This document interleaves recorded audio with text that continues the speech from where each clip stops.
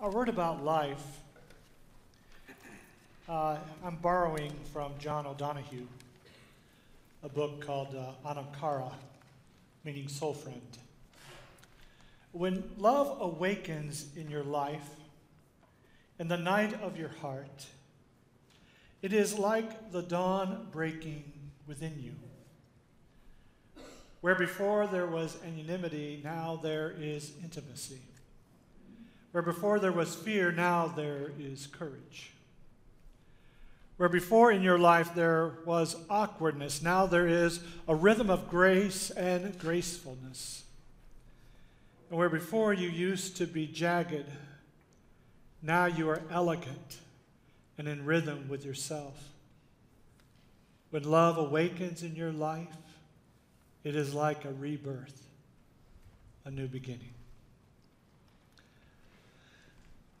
Please pray with me.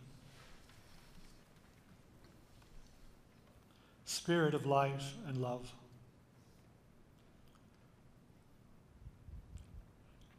I am daring to do something this morning to walk on edges of awareness for myself, for each other. Do your work among us.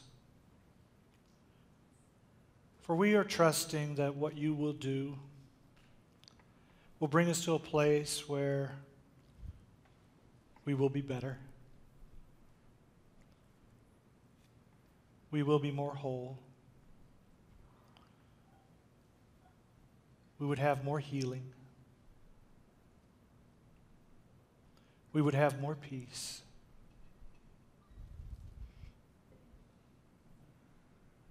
For it is true that the truth will set us free. But you forgot to say that it might really piss us off first. But that's the process.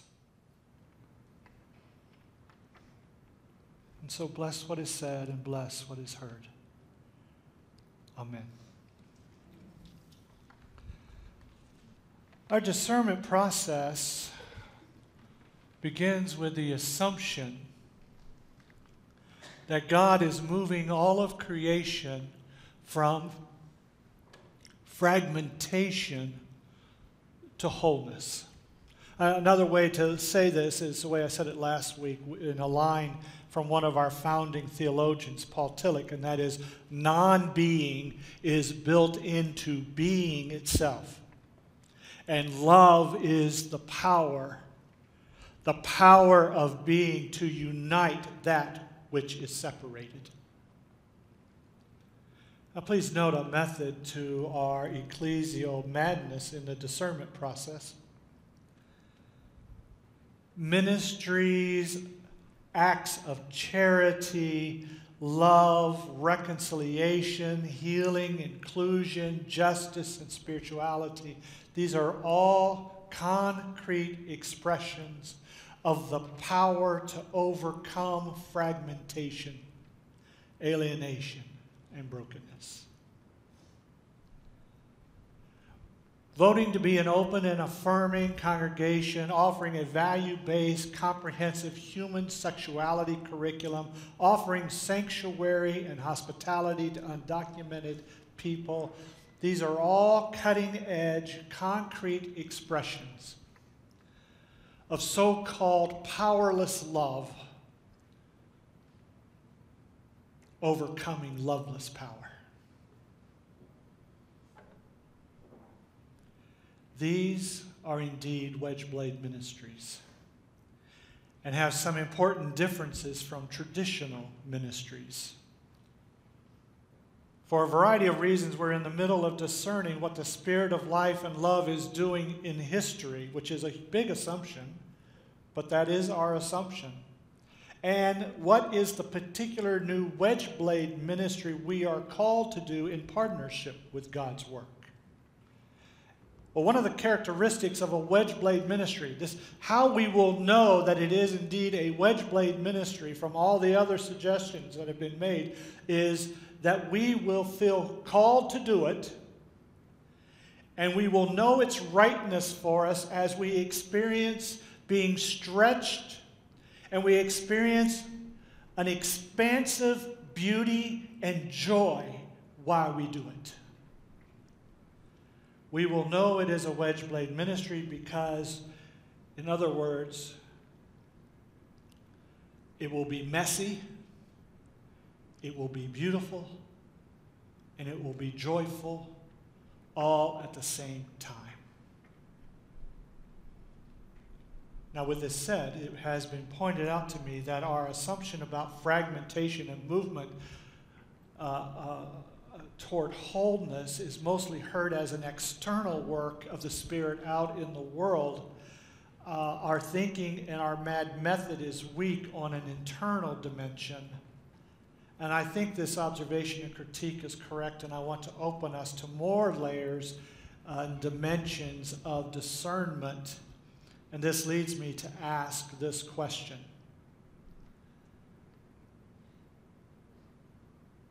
What about the fragmentation within you? What about the fragmentation, the brokenness within me?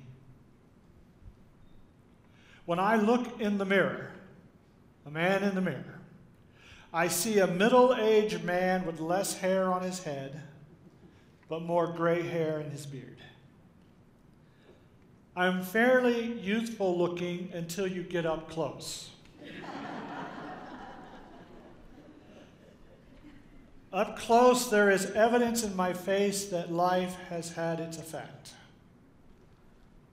Skin blotches, age spots, crow's feet, smile lines, wrinkles, more wrinkles, deeper wrinkles.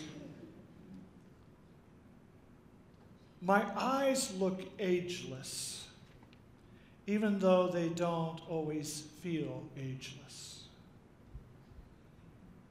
Behind my eyes is my brain. And in my brain is my mind.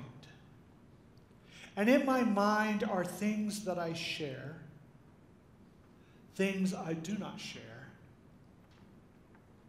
things you see about me that I don't know, and things about me that no one knows, including myself. And this is true also of you. All of this combines into a greater, unique whole of my essence as a human being. Some could call this a soul. And it is in these layered depths that my greatest fragmentation has its potential. And also it is in these layered depths that it has potential for greatest wholeness. It is in this soul abyss that starts in the confines of our skulls, but transcends our bodies and reaches out into the world, that we have the greatest connection with God. This, I believe, is part of what theologians mean when they speak of the divine spark within us and the divine spark that all of us share. And you see, sharing with each other the movements, the dance, the music, if you will, of our soul abyss is in itself a wedge blade ministry that deepens our connections to our true selves, to each other, our neighbor, and the world. And such sharing is the difference between biography and identity. Such sharing is the difference between acquaintance and intimacy. You see, biography is the story we tell others and the revealing of what we want to reveal. Biography is a kind of a social mask for personal protection. Identity, who we really are, is what lies behind the mask of biography. Now, it was put in Rock the Week. I just want to see if there is any kind of, if we're making a connection that way. And please be honest. Don't worry. There's no judgment about it. We did put a link for today's message in there, and it had an animated message about the difference between biography and identity. How many of you saw the link? How many clicked on it? How many of you did that? Just out of curious, obviously. Okay? There you go. You never know what you miss if you don't open up Rock the Week and click on the links. I encourage you to do so. It's only about a 30-second, 45-second video. Allow me to speak of the identity and intimacy of these two things and the role of world religions. I first heard this from one of the original thinkers of the ecumenical order. His name is Gene Marshall. Western religions like Christianity, Judaism, and Islam focus on intimacy of the creature with the Creator. We feel disconnected. We feel thrown out of the garden, and we are constantly, our lives are about trying to get back into the garden, trying to get back into intimacy and connection with the Creator. And we do this, it does its best in its practices of prayer and meditation and service and communal worship to overcome the loneliness of being human and separated from God. Ultimately, these religions say that love is the way to intimacy with God. Eastern religions, like Buddhism, focus on identity. The practices of prayer and meditation, service, and community are not for the purpose of connection, but are for the purpose of stripping away illusions and false attachments that cause suffering. False attachments to places, people, and things that keep us from realizing our true place in creation. And our place in creation is very, very, very insignificant. And the more awareness we have of this truth, the more we can move through life with compassion, that is, with love. Until finally there is no more identity, but only oneness with all being. Our souls are wonderfully and paradoxically move in both directions at the same time. We need connection and we need intimacy, but we also need autonomy and identity. Our quirkiness, uniqueness, neurosis, and psychosis, individual and social pathologies, our individual stories and humankind's histories can be read through the lens of this paradox of being human. When we share these inner workings of fragmentation and wholeness, we are dropping our carefully constructed mask and we're moving from biography to identity. Now, let me give you an example. Those who are participating in the discernment process in our after-party time are experiencing an interplay of inner and external revelation. And I hope they are richer for it. For example, several individual external ministry suggestions were made, and then they're clustered into a group, and then the group of ministries were named. The name originally suggested for this group of ideas was reimagining power in the world. Because of all the stories of unjust use of power, to reimagine a just way seemed to be a ministry we may be called to do.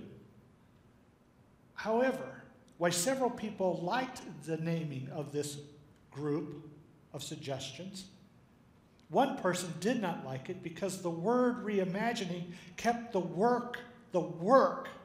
action, the concrete steps of transforming the use of power, it kept it in the head, and they wanted to be sure that it did more than just stay in the head, that it was more than what we're just talking about it, that we actually did it out in the world. When that person said that they wanted this name of clustered groups of suggestions to be changed. They moved beyond biography and revealed something important about their identity. So let me offer a glimpse into the future. Shadow Rock will no longer thrive or survive as the Moon Valley quasi-religious social club. Fewer people attend and fewer people are looking to belong to a religious institution. However, I see this as good news. As Leonard Cohen said, cracks are where the light gets in. This is a definition of grace. We will survive and thrive as a cutting-edge fellowship that will compel people to be a part of us because they will be amazed at how we love one another. Such intimate sharing will lead the way to going deeper. And its depth of being is what people are most hungry for. Easy to say, but difficult to do. You may be inclined to say, okay, Pastor Ken, you go first. That is fair. Earlier I mentioned that I see myself in a mirror. For the most part, I'm comfortable in my own skin and have clarity about who I am and where I'm going. However, like the random spasms in my back, I will sometimes be caught off guard by memories that cause spasms of shame. Out of the depths of my soul that no one knows fully, memories race up to the surface. Memories from all ages of my life, of deeds and words that were just plain stupid and unkind. And the spasm of shame will shake the core of who I am, sometimes for a moment and sometimes for a day. I can't remember a grocery list past 3 items, but there are some moments of shame from decades ago that I cannot forget. Then I remember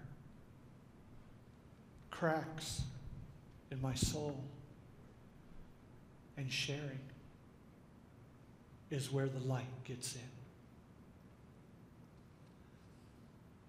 Just as all of us as individuals need each other as mirrors that reflect back love and an image of our better selves, so we as a community of faith, a people of conscience, we are a mirror for the world out there. We act as a mirror when we speak the truth to power and when we love one another and we reflect back at society a better image of a human community. When we love one another, we are saying to the world, look at ourselves. We can be better. To discern what is going on in our inner world, to name it, and to share it demands even greater courage than discerning the work of God in the midst of history. But you cannot do one without the other. The processes of prayer and study and sharing knowledge and sharing ourselves strengthens both the inner and external wedge blade work that we are being called to do. One of the greatest strengths of these works together is the way that it strengthens our bonds with each other. And perhaps this is why Jesus gave us only one commandment. Not because Jesus was a proponent of warm fuzzies and Hallmark cards, but because he was a champion for truth that would set us free. Perhaps this is why Jesus gave us only one commandment: love one another. And one of the ways we love one another is by being a mirror for each other. and for the world. Amen.